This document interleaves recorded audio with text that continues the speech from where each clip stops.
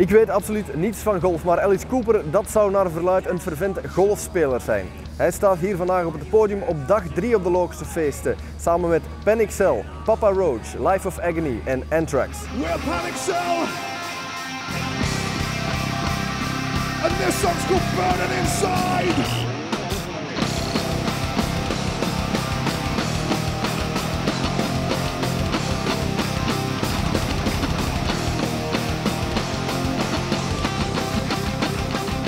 Come on, let me see those arms up, come on!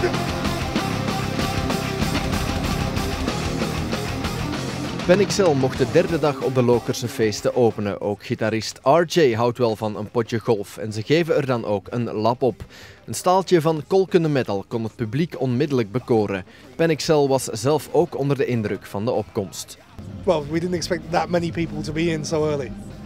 It was full. So incredible. We thought about 500 people, Yeah. you know, and then they start coming in. But we went on stage and it was rammed. Yeah, it was 10 awesome. 10,000 people there, Yeah. at least. Yeah. Incredible. Keep away from, stay away from me. I feel it, God's misery, so clean away from taking out all. It's all about enjoying yourself. It's party time. It's party time. Have a few drinks with us. Yeah. Play some loud rock, metal music, and just forget about life outside.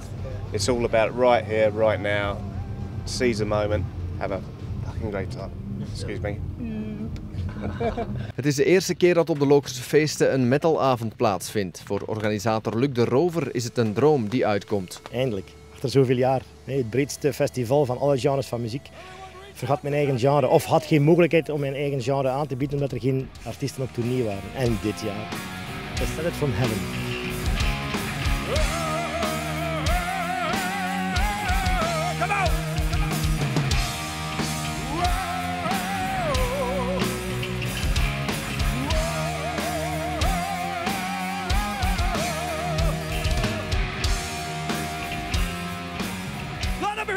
Na Panic Cell besteeg Anthrax het podium. Anthrax hoort thuis in het rijtje van de 4 grootste thrash metal bands ter wereld, samen met Metallica, Slayer en Megadeth. Yo, this is Joey. Hey, this is Charlie, and we're from Anthrax, and You're you're watching watching TV OOST. Zanger Joey Belladonna zette voor de gelegenheid zijn indianenveren op. De band vergelijkt een Anthrax optreden met popcorn maken. You know, you make some popcorn and you heat it up, you heat it up, you heat it off, and then it starts to pop and blow up.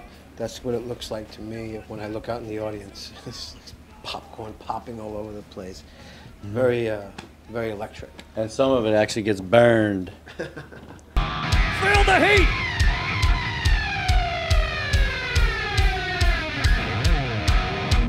Het was even wat stiller rond de Californische band Papa Roach, maar dankzij hun laatste hit Last Resort zijn ze weer immens populair.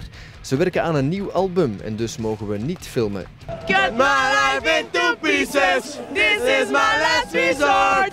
Suffocation, no breathing, don't give a fuck if I cut my own bleeding. In het milieu gaat ook de ronde dat Papa Roach in feite de nieuwe Metallica was. Na de eerste 2 cd's. Die gingen boomen ongelooflijk en dan hebben ze die derde cd gemaakt die iets minder was en dan zijn ze terug aan de afgrond begonnen. Maar ze zijn nu dus terug met Metamorphosis en de nieuwe cd die eraan komt.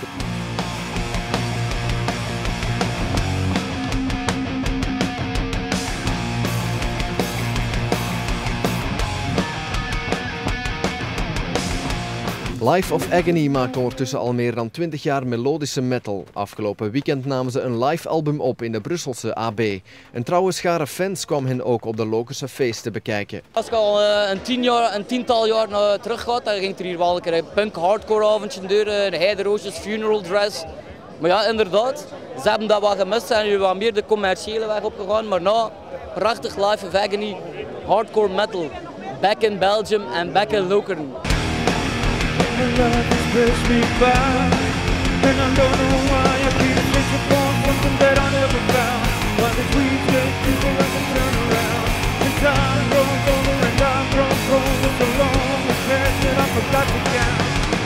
These weeds are growing, and the sun I wanna show you. I can feel it.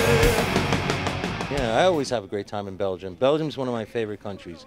And along with, you know, Belgium, Holland, I like the whole vibe.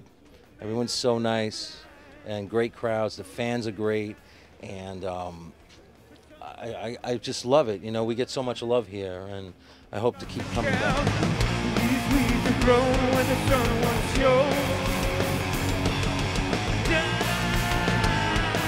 Can feel it in this space between us. In this space between us.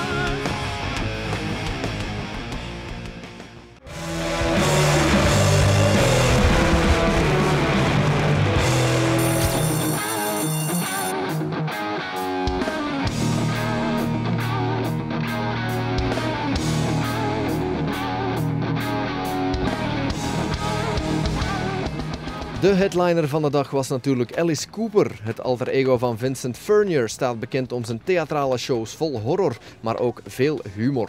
We mochten hem interviewen in zijn hotelkamer in Gent. In the beginning, the band's name was Alice Cooper, and I was the lead singer. But people just kept calling me Alice. And they kept saying, well, that must be Alice. You know, and finally I became Alice.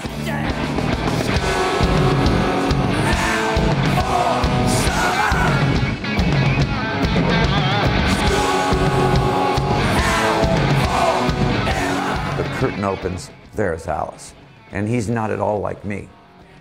He's an arrogant villain, you know, and much more of an egomaniac.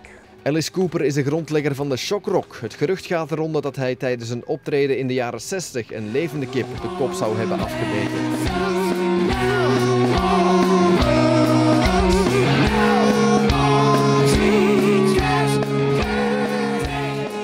They called it shock rock. I mean, to me it was just fun, you know. I mean, yeah, we shocked people, but I never called it shock rock when I started it. I just said, why don't we add theatrics to what's already the most exciting music in the world? Make it visual. You know, instead of saying, welcome to my nightmare, give them the nightmare.